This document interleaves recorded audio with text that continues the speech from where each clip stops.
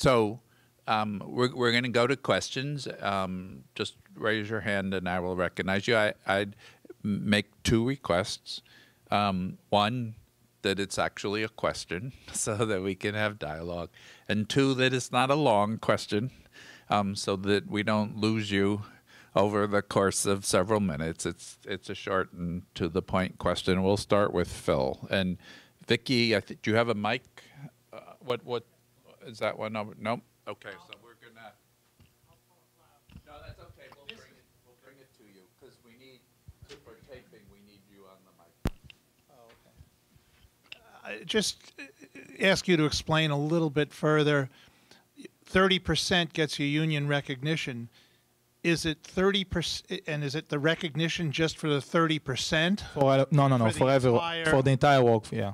For the entire workforce. Yeah. So there's an obligation then on the union to represent member and non-member alike? Yeah, sure. Yes. Okay. Is there any agency fee by law where non-members have to share in the cost of representation? Yeah, it's by law. We don't have this. We do have some squat workers, but it's not. They're not very strong. Yeah, it's by law. You pay a membership fee, and we call it dues. And I mean, I came in a little bit late, so I apologize for that. Sure. But, maybe you covered it, and then I'll catch up. Sure. But could you explain how all of this was achieved in light of in a right-wing government? No, it's not. No. This is that's the legacy. That's the political historical legacy of the labor movement in Israel, which is the movement that established the country. So when Israel was established, just to give you one example, in Israel established with no budget, with no money, with nothing, in 1949, after the 1% of the Jewish population was killed in war and independence, Israel is installed the Free Education Act, right? That cost lots of money to the government. We have a decent social security system since 1953, which is 5 years after the country was founded, and until the late 80s, 75% of the workers were members in the Histadrut. So the legal structure, the social infrastructure of a country, all the institution. Again, we are lucky for that, because Netanyahu tried to break it. But the public opinion in Israel on social economic issues, right, is very leftist, is very progressive. So even just imagine it, even after 10 years of Netanyahu, almost 30 years besides the period of Rabin, Barak, and Olmert, we had a right-wing government. Even with the right-wing government, with a formal neoliberal policy, these infrastructures still remain, right?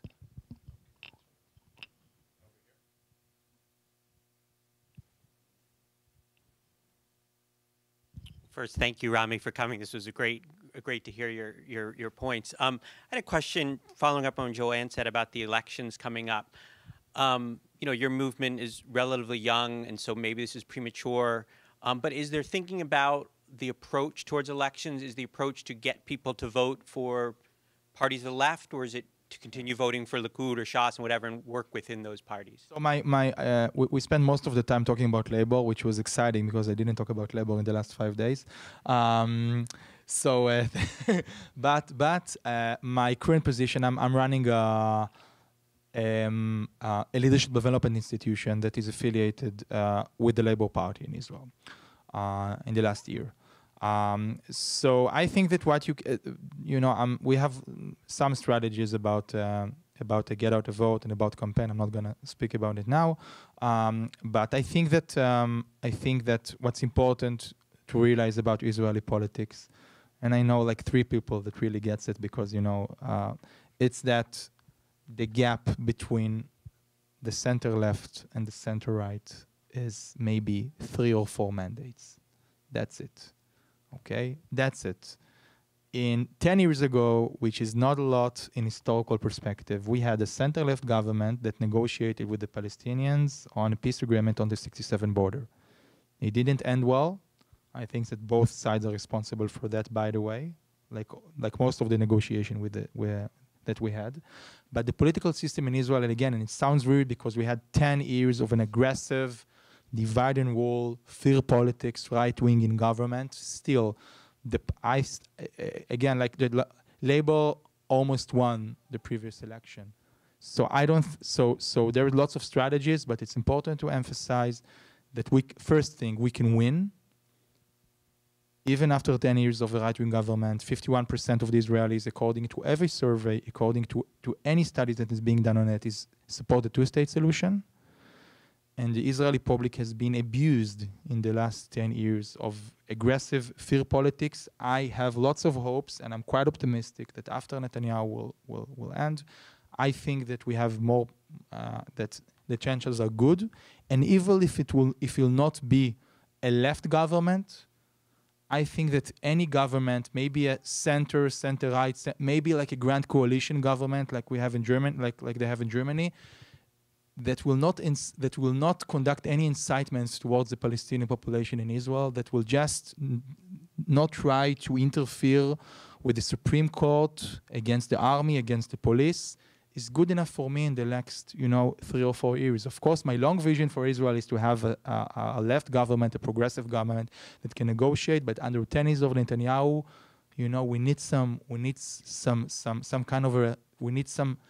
respect in the public debate. We need some dignity. So we need some political system that will not, do constant incitement every day. But again, the gaps are really, really small in Israel. Could I just ask you, to follow up on that, another thing that I think people don't know about Israel, I feel like I'm doing the work that the Israeli ambassadors should be doing instead of what they're doing. Yeah. But one of the other things people don't know are the laws about voting. Can you explain? I mean, there's a big issue here about us being able to get out people to vote, to get people to register to vote. Can you explain how that works in Israel? Legally, about registering and voting, and is there a vacation day for election? Yeah, there's a vacation day. You go with your ID and you vote. That's the rule in Israel in voting. No registration. You have to be a citizen. You have to be a citizen. You go with your ID to the closest school or a kindergarten and you vote. No registration, nothing. That's the law. It's about 55%, 55%. The positive thing that is happening is that in the last election, the Arab citizens of Israel went out to vote in bigger numbers than before. Prime Minister, as some of you probably remember, said in the last day of in the election day that the Arabs are going to vote, and therefore the right-wing voters should go in mass numbers because the right-wing government is in danger. It's really hard for me even to tell this story because it was horrible. But I think another thing, I think that the percentage among the Arab population in Israel, the voting percentage, is extremely important for both Israel democracy. I'm a strong believer. I think that I'm one of the only people in the Zionist left in Israel that say that I'm a strong supporter of building a coalition between the Arab representatives in the Knesset, the Joint Arab List, and the Jewish Arab Party Hadash and the Labour Party. I think that this Israel future is dependent on Jewish-Arab cooperation, not only in organizing, but also in politics. So I'm a strong supporter of this. I wouldn't say it's the mainstream approach about the left, but I'm a supporter on this. And I don't know if you heard about, but the leader of the Joint Arab List is a very brave politician. Ayman Odeh is also a big supporter of building a cooperation between the center left and the Joint Arab List.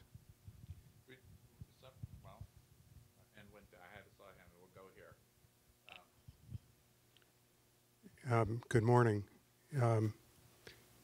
Our youngest son just started on Sunday his 4th year at Tel Aviv University, and I don't think he's coming back. He says, you have Trump, we have Bibi, but the deciding factor is we have better hummus. Leo mentioned hand-in-hand schools, and I was fortunate to visit the one in Jerusalem last spring. They just announced they're opening another one in Haifa. Can you tell us a little more about what happens in the hand-in-hand schools, and also about any of your efforts in the rest of the public school system in terms of education. So I'm going to talk a little bit about the hand-in-hand schools and what makes them unique, and then Rami will talk about organizing and what's going on in the schools. I'm not going to talk about the AFT is working, and the amazing staff here are doing incredible work in helping to raise and engage with pedagogy and the teachers at the hand-in-hand schools. But I want to just put the hand-in-hand schools in political perspective, which is, I think, what you're asking. Israel has a very segregated society that has grown up from the creation of the state. It is something that's often, you'll hear the word apartheid thrown around.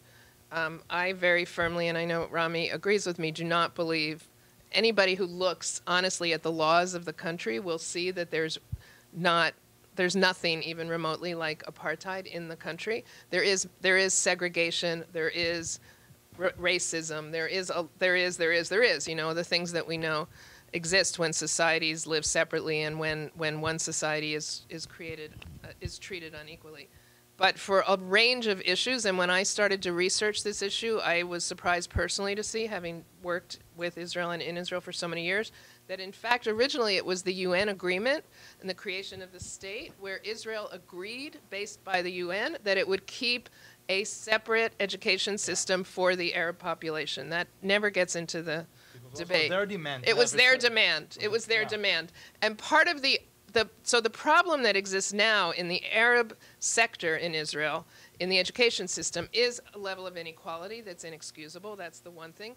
And secondly, and this is a much more complicated conversation, but there is a very strong, there's a debate in Israel where people like Rami or me or that people that we would be allied with support strengthening the bilingual nature of the state, strengthening and raising the level of Arab culture inside the whole state, you know, questions of the symbols of the state, what are national holidays, all those issues are debated on the progressive side. And the right wing wants to reduce it and create a kind of xenophobic nationalism for the country that goes against what the original founders of the state, if anyone who looks at the Declaration of Independence, you'll see the language that lots of us progressives always quote about creating equality for minorities and for the range of cultures. So the education system was created and grew up in this level of inequality. And the schools are separate and not equal. There are different tracks in the school system. One of the many mistakes that, you know, we've been talking about the mistakes of the right. There were many mistakes on the left that were created, and one of them was in one of the tracks that were created through the public school system was a secular socialist educational track that the Labor Party and the labor leadership through the years got rid of. So what's happened now is these schools have been, and there's almost all public schools. There's almost no notion of private school in Israel. There are a few that have propped up. There are lycée schools. There's American schools, international schools. But for the most part, the concept of education is public schools. So what happened is, because of this separation of education, there were activist parents who started with, the first school was in Jerusalem, I believe, in the school, the Mexrain school, started to try to create, bringing Jewish and Arab school kids together to create a bilingual classroom that would be completely respectful of the culture of both, have two teachers in the classroom, Jewish and Arab together. It caught on. There now are about 1,500 kids being taught in the schools that are expanding. As Rami said, there's a new one opening at Beit Berel where he is, and there's the Haifa school has been, I also work with the Reform Synagogue movement, and that's been based and working with our synagogue there, where we've had, started as a kindergarten with our synagogues, but now it's expanding. Haifa has a large Arab community, and it's the only really mixed city in Israel. And the most important thing is, even under this right-wing government, the hand-in-hand schools have now been, that network of schools has now been adopted as a public school system. So for the first time in Israel, under a really right-wing, xenophobic, nationalist government, you have a stream that people can enter into the school system that is joint Jewish and Arab. It's still very small, it's different, but one of the most important things, again, coming back to sort of what we can learn in terms of shared languages and shared ideas, is that what the school program, what the hand-in-hand schools have done in the last few years is they've shifted their own way of acting. They've turned themselves into what's called an Amutah in Israel, which is a nonprofit for us, and they've started to engage the whole community. Yeah. It's similar to what the teachers union is doing around community schooling, so that they engage with the parents, they engage with community leaders, they engage with imams, they engage with people to try to really influence and change the community, which is something very different and is becoming a social movement. Yeah. Can you just explain it in Israel, what you just said? No, but I think that I think that this is a perfect example how a work of an American organization like AFT with us and with the bilingual school is extremely effective in helping us to build a progressive infrastructure of Israel. I know that many dear people are trying to figure out how to build relationships between progressives in Israel and progressive in the United States. I think this is a perfect example. You know, the bilingual school are very strategic to the future of Israel, you know. And luckily they the school in Beth Bell sits about 60 meters from my office, you know, so I get to see it every day. My wife actually wants us to move to Beth Bell, but my mother lives in Tel Aviv, so there's no hope for my wife, right? So we're staying in Tel Aviv. But anyway, yeah, this is a perfect example for good involvement. If I could just say, when people get to universities are mixed, sure. And the numbers are starting to change in university to a really astounding number. The percentage, it's over 30. I think they're now equal in certain of the universities. There's equal, the 21% of the Arab population in Israel is now equal in the universities. It's 30% at Haifa University. But at Technion, which is the top, at Technion Medical School, it's now very, very strong. Arab women, Palestinian, Israeli women who are studying medicine. And there are students, my cousin who just started at Hebrew University, her friends that she became friends with immediately were two Palestinian students from East Jerusalem, and now my cousin wants to study Arabic all of a sudden. So people, the younger generation is also understanding that, and they travel a lot, and they see that they're living in this global economy, and they can't be so segregated and separate. So again, it's a sign of hope that Rami is tackling onto. Yeah.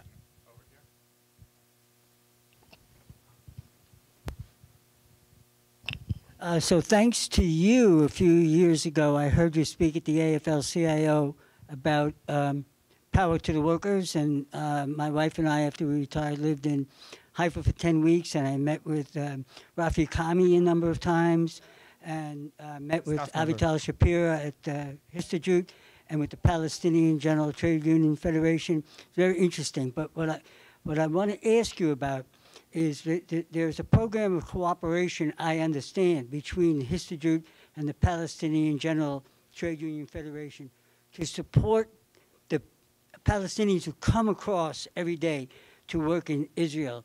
Is Power to the Workers and SEA doing something around the problem of the Palestinian workers who come to Israel to work? They have to go home every day. Sure. So I'll leave it at that and ask you to address that. Yeah.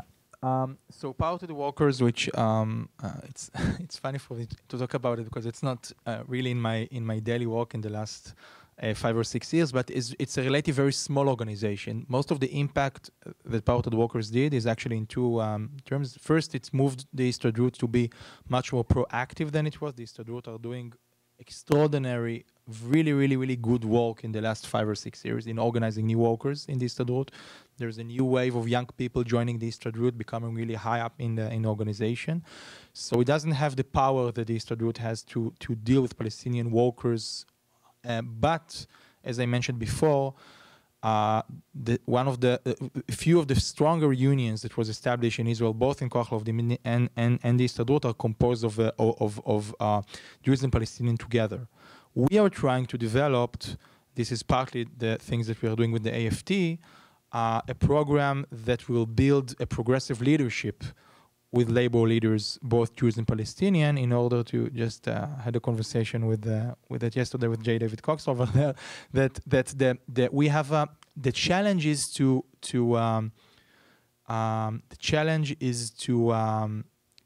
use. It's not using, right? It's to make this wave of organized labor something that has an effect on the political system in Israel. And because the unions in Israel are so disconnected from politics, like Joanne mentioned before, you know, we have all the parties have some kind of representation within our labor unions. I know it will sound weird, but it's like this in Israel. We have a challenge to go to the labor leaders, to the new labor leaders, and to work with them also on progressive politics. This is something we are trying to tackle in the upcoming years. So Jessica, we'll come back around. Okay. Wait, it's coming. We need to, for recording purposes, we need you to use mics. Okay. So my question is about the health insurance in Israel. And two parts. One is, what can we learn from Israel on health insurance, even so many changes under sort of right-wing government, but you seem to have achieved something that we are still struggling for. But then the second question is, with the changes, when Kopat Halim was tied to the Histadrut, and then the change to a different system in terms of the relationship of the government to health insurance, did that have something to do with the loss of power that Histadrut had? And so first of all, what can we learn from the system at the national level? And then second, what can we learn as a labor movement that had a health insurance system that lost it and lost membership? So actually, one of the reasons for the loss of the power in the labor movement is because what you are saying. I think that because of I assume that the most of the people here are not familiar with it, because it's a very it's a very nuanced thing. So I want to say just one sentence. Yes, it has to do with it, and it has to do with that one of the former leaders of the Histadrut in '95 have said that he wants to Americanize the Israeli labor movement. So he Americanized the Israeli labor movement, and it lost power. And unfortunately, since then, the leaders of the Histadrut and other unions are smarter. The current leader doesn't want to Americanize labor. The Israeli labor movement is actually organizing new workers and is building more power. The Israeli health system is a great system. It's a public health system. You can't choose within this system. It's a very socialist system. It's universal health care. It covers the majority. You have some private arrangements. You pay maybe $20 a month. With $20 a month in Israel, you get everything. Everything. Okay, so I have nothing to elaborate on this because it's a very simple system.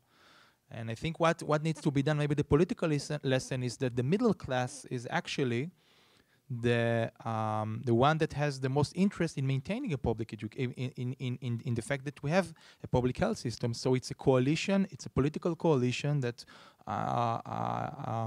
is very crucial to the existence of the Israeli welfare state, between strong incentives that the poor and the middle class share together to maintain a public education and health system in Israel. One of the things they don't have that we struggle with is there's no pharmaceutical lobby to speak of. Exactly. Anyone who gets sick in Israel will be shocked by how inexpensive medicine is. And the doctors are not well paid in Israel. They're paid as working as if they were all just working as public. Exactly. And so there's not a strong medical lobby to maintain a certain status. If anything, everybody again is together trying to raise the standards of the public sector. But the best place to get sick is in Israel, because not only are there good doctors, but for Americans to go there and see what we have to pay out of pocket, it's extraordinary. So when I almost died when the Prime Minister said that the Arab are going to vote, I went to an Israeli hospital and I received really good treatment. By an Arab doctor, most likely. Sure. And that's the other thing. The heads of a lot of the emergency rooms and even people who are running the hospitals are Arab citizens. Mike's coming. I have recess duty, so I need to go. I'm actually a teacher. but I also taught in the Middle East, and I really appreciate what you're saying about the importance of solidarity for the Palestinians. And so I have two questions. One is, are you working on the content of textbooks so that there is a way of, like Zuhrat, I know, has worked on renaming Palestinian villages that were demolished. And then also the Palestinians have called for boycott, divestment, and sanctions as a way of creating a political impetus. And I wanted to know if the Israeli Teachers Union is supporting this kind of process. Would you support a movement that is saying that the United States needs to be boycotted because of lots of the sins that is being doing in the world? Yeah, I would. Okay, so we are not supporting it. I would support that, yeah. Okay, so we're not supporting it. Some of the Palestinians call for BDS. Some of the, lots of Palestinians, they don't support BDS. My friends in the Palestinian Authority who are young political leaders don't support BDS. Joanne friends in Palestine don't support BDS. It is not a formal voice of the Palestinian people. Palestinian Authority don't support BDS. So it's a complicated situation. I, of course, I'm very against BDS. I'm against the description of Israel as a colonialist project. We didn't, who were my grandfather colonialists for? They came to establish a state. They were not sent by an empire to Israel and Palestine. They came to establish a sovereign state, a state that had made many, many mistakes. But it's a legitimate state like any state in the world. And we, as progressive Israelis, all we are saying to the Israeli right is, if you accept the self-determination of the Jewish people, you must accept the self-determination of the Palestinian people. And what the BDS movement is saying is something very, very differently. The movement that you support didn't say that it supports a two-state solution on the 67 border with a Jewish democratic state and a Palestinian state. If it wouldn't say that, maybe we will have something to talk about, right? So I will not support a movement that denies the Jewish people right for self-determination, that doesn't acknowledge the fact that we have to have two states. And the biggest actually, I think that the movement that you support helps the Israeli right to win in election in Israel, because the narrative of the BDS movement is all the worlds are against us. And the movement that you support, it demonstrates to the Israeli people that all the worlds are against us. So this is my response. What about Ahmed Tamimi? Yeah, so we're going to move around to other questions, but I do want to say, given that we're meeting at the AFT and the AFT is sponsoring this, I do want to make clear what the AFT's position on this question is. And so the AFT has resolutions adopted by our convention that makes clear that we support national self-determination for both Israel and Palestine, a two-state solution. And in that regard, we do not support boycotts of Israel, which questions the legitimacy of the Israeli state. So we believe that just as there's a right for Palestinians to national self-determination in their own state, there has to also be a right for Israelis to national self-determination in their own state. So I just want to make clear what our position on the question is. Other questions over there?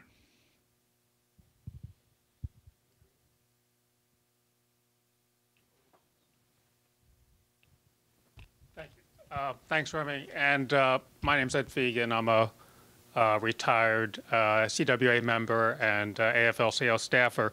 I appreciate what you've said in terms of hopes for a two-state solution, programs like Hand in Hand. But I think also a growing number of people feel like those hopes are being overwhelmed by facts on the ground. And I think particularly, I think it was interesting, Michelle Goldberg in January wrote a piece in the New York Times, "Is liberal Zionism dead?" And she Thank you for that.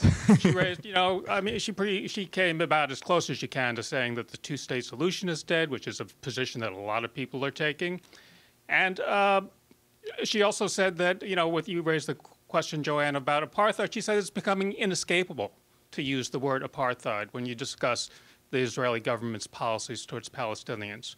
So my question relates to what we do here in the U.S. And, a growing number of people, young people, Jews like myself, have come around to supporting BDS as a nonviolent tactic, which is a great tradition, certainly in our country with the Montgomery bus boycott, with the UFW grape boycott, with our support for the anti-apartheid movement in South Africa. And we think it's a legitimate tactic to pressure the government. And we're often vilified as being anti-Semitic or wanting to destroy Israel. And that's not what certainly I feel as a supporter of BDS. And I know a lot of other American Jews don't feel, are certainly not anti-Semitic. But my question is, I guess, for either of you, I mean, some local unions, there's been a few, also the Connecticut AFL-CIO, have passed resolutions that either endorse BDS or have called for the labor movement to consider BDS. And as union leaders, and I wish Randy was here because I'd ask her this question, should national leaders be trying to override the democratic decisions of local unions that choose to support BDS? So I'd like to answer first and channel Randy, if that's okay, for a minute, since she actually raised some of this with me on her way in to settle the West Virginia strike. First of all, I know Randy and Leo and the rest of the wonderful staff who are here who have been involved with this issue can speak to this, but Randy believes in dialogue, and part of the reason the union does what it does in engaging across the board with progressives over there is to keep dialogue going and to open up. I don't think, it's certainly not appropriate for me to speak about what happened with the Connecticut AFL or with the auto workers or anybody else. I know the history of that. I don't think that's frankly pertinent to the conversation we're having here today. But I want to say something about your struggle and BDS from my own point of view, having been, Leo just mentioned a little bit of my own background. I have a lifetime, if you probably know, a lifetime of engagement on this issue and have debated a lot of people on this issue on BDS from the left. There is real, I get it. As someone who's spent my whole life fighting for a two-state solution and for a kind of Israel that I would love and I still love, it is very, very frustrating. And seeing the facts on the ground are very difficult and disheartening. I thought, Michelle Goldberg is a friend of mine. I'm having lunch with her on Friday. I thought she went a little too far in what she said. That won't surprise you. Look, facts on the ground are only facts that can also be uprooted. There is no reason in the world that if, what Yitzhak Rabin tried to do and was killed for, that another leader could not come in and do. So that's number one. The settlements, I'm in there all the time. I go. I don't go to Israel without also going to Ramallah. I spend a lot of time. I was in meetings in the Muqata with advisors to Abu Mazen just a few weeks ago. I see on my way to Ramallah, I see the settlements. I see everything that's going on. I know very much on the ground of what's happening there. But facts on the ground can also be upended. That's number one. Number two, let's not forget, the Palestinians themselves want a two-state solution. I'm leaving after this meeting to go to meet with a very high official of the Palestinian government, very close to Abu Mazen. They are struggling for a two-state solution. They want a two-state solution. The reason they're not talking to Trump right now is they want a two-state solution. They're equally frustrated, as any of us who care about this issue are, but they have not, one of them has said in the leadership of the Palestinians, we want a one state. There are people who are now saying, as I hear you saying, it could be inevitable because XYZ, but they want a two-state solution.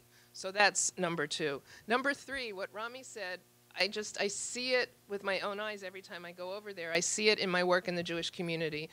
The idea of boycotting Israel has only strengthened the Israeli right wing. It has done nothing to hurt the Israeli economy, by the way. Absolutely nothing. Yeah.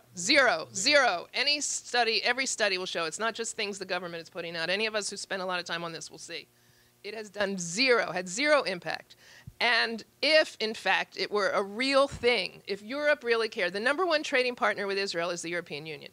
if Europe really cared about this and was willing to forego all the goods and services they get from Israel, and especially high tech, that could potentially damage. They don't, and it won't. So the BDS, what it is a thorn in the side of the Israeli left. It's damaging to the Israeli left. I believe it's keeping things from the Palestinians in terms of higher education and other things. And it is strengthening the American Jewish right and the Israeli right. So if those who want to support the and I get, it seems like it's peaceful disengagement, and that's great. What I would argue is instead of boycotting, do what Randy has organized her union to do, which is honestly almost revolutionary and unprecedented. And I hope that other unions will join in doing this. We have another distinguished union president here. To be able to engage in worker-to-worker solidarity to strengthen the hands of the left and progressives, both Jewish and Arab, inside Israel, and then with the Palestinians too. The Palestinian Trade Union Federation, the PGFTU, is a more complicated matter. There are lots of not good progressive politics going on the Palestinian side right now, and they don't have the freedom there that frankly the Israeli unions do. But being able to strengthen that work with the Solidarity Center and other great work that's going on the Palestinian side to promote democracy for workers is very important. That's what will make the difference. The BDS movement is destroying the left in Israel. So if you want to keep doing that, go for it. But please look for other ways. This union is offering you other ways. Rami can offer other ways. There are lots of ways to do worker-to-worker solidarity that will make a difference. So, in the American labor movement, we respect the rights of different unions to figure out issues on their own. We're responsible here for what the American Federation of Teachers does. And in that respect, I want to say that one thing that's very important to us as a union of educators is that the idea of an academic boycott is just anathema to us. We believe that the essence of education is dialogue, that the way that people move forward is to learn from each other, to be in communication with each other. And so, that's a position that that we have clearly articulated in our national convention, which is, as it should be, the highest decision-making body in a democratic union. And so I just want to, each union will find their own way, and but we want to be really clear about what our way is. And just on a personal note on this, I think that one needs to take seriously the fact that even a Noam Chomsky, who I have disagreed with at various points in my life in public ways, that even a Noam Chomsky has said that he thinks that BDS is not a way for Americans to move forward and to help achieve social justice and national self-determination for Palestinians in the current situation. And so, and I think that strategic consideration, that what has to be at the heart of everything that we do here is how one actually moves that forward in the Middle East. I want to add, I of course, I support everything that Joanne and Leo said, but I just want to add one thing. Israel has took all the settlements out of Gaza 10 years ago. Israel has signed a peace agreement with Egypt and Jordan after horrible wars that we had. Why the hell we can't take out the settlements? Why? Is all the countries in the world can change except Israel? Progressive can win in other countries after long years of a right-wing government, but in Israel, we as progressive will always lose. It's a very weird concept. It's a very weird thinking that you isolate that you think all liberal like all the countries in the world, you have different political movements, things can change, war or peace, but in Israel, always the status quo will remain. In a country that now we are celebrating our 70 years, that's it. We had made peace with two brutal enemies, took all the settlements out of Gaza, still making lots of mistakes. As I said, occupation is the biggest threat on Israel's security and moral standards. This is a pessimistic view that has no reasons, has absolutely no reasons.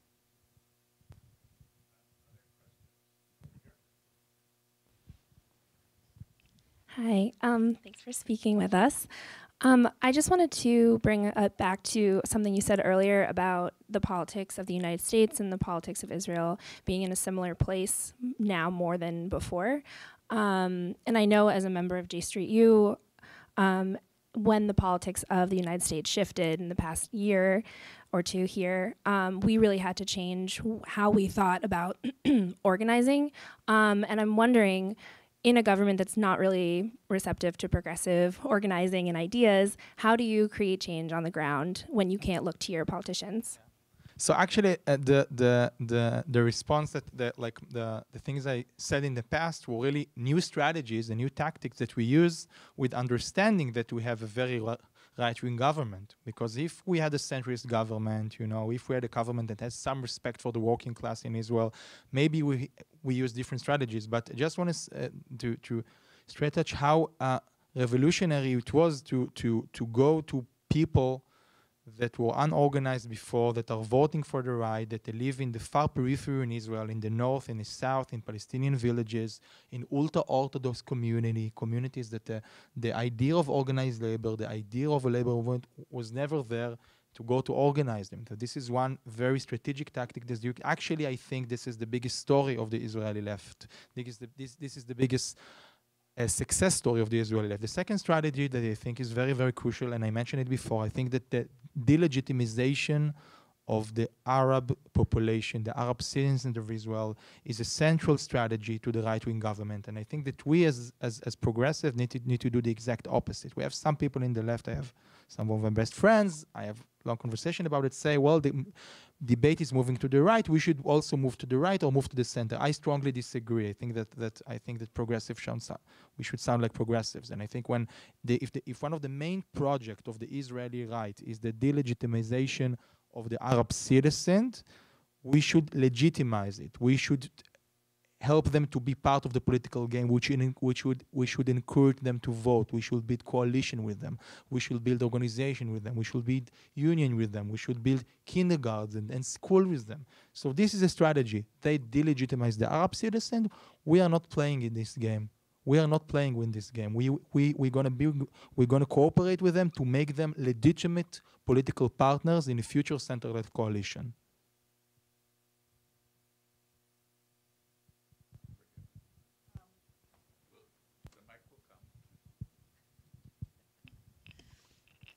So for the last 20-some years, I've had a loose relationship with Merkaz Adva.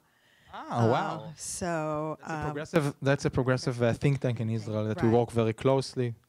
And the work is very pioneering in terms of social economic justice. Just to tell everyone what's Merkaz Adva is. Right, and so which has a relationship to the organization I worked with here as well. So Center on Budget and Policy Priorities. Yeah. So so it's sort of a question of allies, sort of how is part of. I have a couple questions, but one of it is, obviously, so they're your ally. I discovered that from earlier, but the and so they don't have that many allies. It's difficult, and or it has been over the years for them to. Get support. I mean, their work is great, and so a question of I don't quite understand what if it's the relationship between Koach La'ovdim and the Histadrut, whether that is cooperative or competitive. It's competitive. I'm fortunate to be out of this competition for the last 6 years. So I'm a regular speaker on television of every fight that Histadrut has. I'm a strong supporter in all the unions, including the teacher union in Israel. So there is a competition that I can say here is good for the Israeli labor movement. Can I just very quickly just explain to people what Koach L'Avdim is and make an American comparison, again, to bring it back to how we can do work together. When the Histadrut historically had made a decision to really not organize low-wage workers, many of whom were also what are now are asylum seekers or Palestinians coming in from the territories to work during the day as day workers, and the lower sectors of the society, Koach L'Avdim was created to organize those workers. And it also takes a model somewhat similar to what we call here worker centers, where it really engages with the workers' lives. And it built itself up as an organization where it really started to challenge the mores of the Histadrut and shame them into ignoring these low-wage workers. Historically, the Histadrut has organized the workers who were part of the state industries, who were high-wage. So part of what Rami's talking about the change, is also this coming together of this worker center idea and organizing low-wage workers with putting that in the face of the traditional union saying, you got to do this. And it sounds, I think, very familiar to a lot of us in the room who, you know, when I was working at the Clothing and Textile Workers Union, and then with the hotel workers and others, the worker centers were, of course, very, very important to that. Yeah. But again, it's important to emphasize I know I said it, but the Histadrut in the last 5 or 6 years is a very successful labor union that has lots of successes, increased the minimum wage 5 times, are making really, really great achievement for the Israeli workers. So it's a completely different situation now when we established the union. That's great to hear. If I could do a second question, which is, how is your work supported? How is your work supported financially? My work? Yes. By donation, of course. It's an NGO. Yeah, it's an NGO. Yeah, yeah. It's not so easy to find progressive sort. I know from helping. Yeah. Part of the. It's not so easy. Yeah. Listen, part of the because this is not a fundraising event. I can talk, but part of the reasons why the Adva Center and why the Social Economic Academy and some progressive institutions that focus on social justice are maybe strong in the public discourse and maybe strong in achievements, but are very, very poor, as you probably know, is the fact that the engagement of most of the foundations and the donors who care about Israel, are doing fantastic work, are mostly going to peace and human rights organizations. Peace and human rights organizations are needed in Israel. Human rights organizations are absolutely needed in Israel with the current situation, but they are not building a political movement. They are not working to persuade the regular Israeli to vote differently.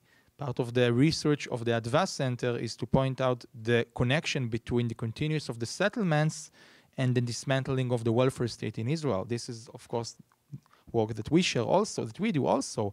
So I think that we need, again, like the AFT is doing, and like the, this is my 3rd time in the United States. I always go to the EPI to meet Larry Michel, and I go to the AFT, and I go to the AFL-CIO, and I'm meeting these I feel that these are my intimate partners in the American labor. And what we need to do is that we need to bring people who understand how social justice and peace are connected,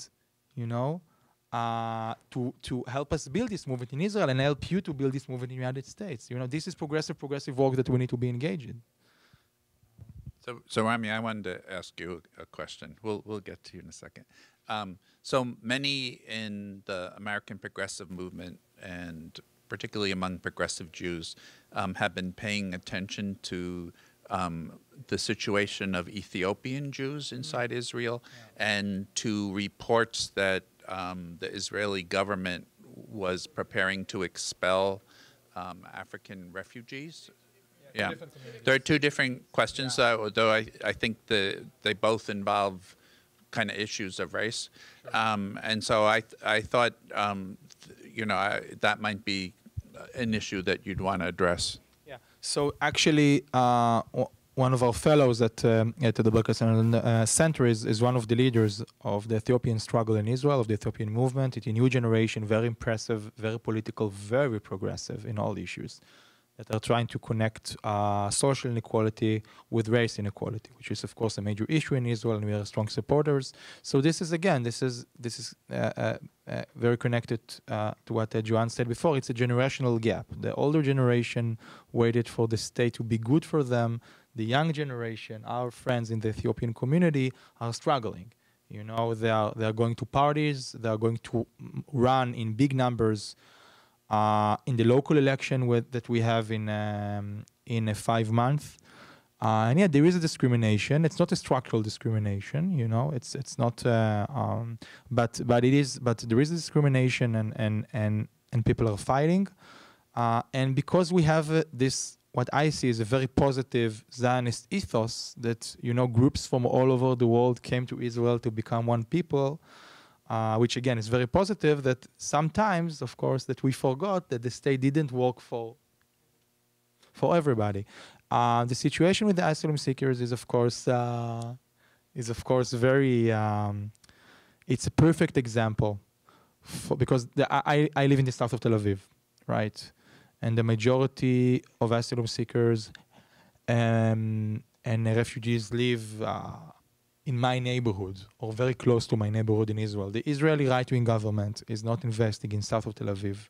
They are doing nothing in rebuilding the social infrastructure, the schools, community centers. And of course, when there are asylum seekers there, the most easiest thing for a right-wing government to say, well, your social condition, the inequality, poverty is because of these people who came to Africa, which is of course complete bullshit, right? So Israel should adopt a more humanitarian immigration policy. I do think that we have a right to have to have a policy, right? We should say, well, we're going to accept these people, we're not going to accept these people. But what the right-wing government is doing is not actually trying to formulate any kind of policy, because it's very easy for the government to say the people who are voting, to say the people of south of Tel Aviv who are voting for the right, that the social situation is the fault of the asylum seekers. This is a perfect example for a divide and rule politics that unfortunately the Israeli right and the American right and most of the populist right in the world are using.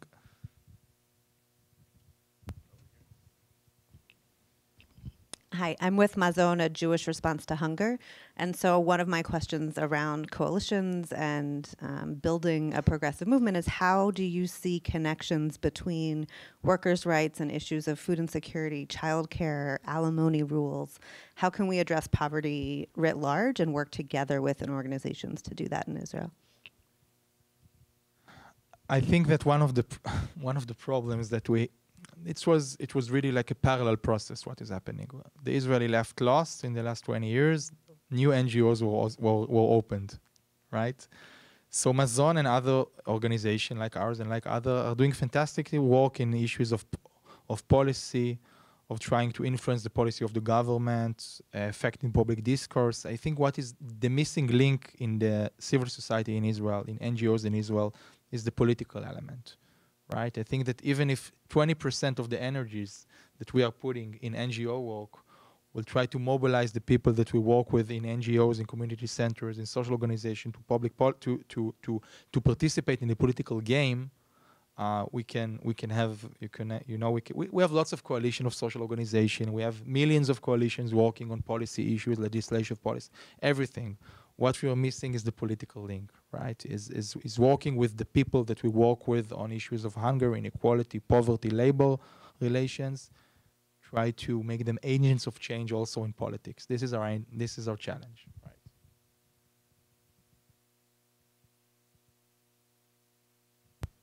Okay, so I think we've had a long and productive dialogue, and I would like.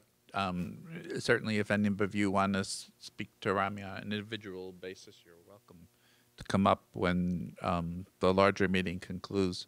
But I would like to thank you all on behalf of the Schenker Institute, the American Federation of Teachers, and Randy Weingarten, who is really unhappy about the fact that she could not be here this morning, although I think we can all understand why she had to be in West Virginia.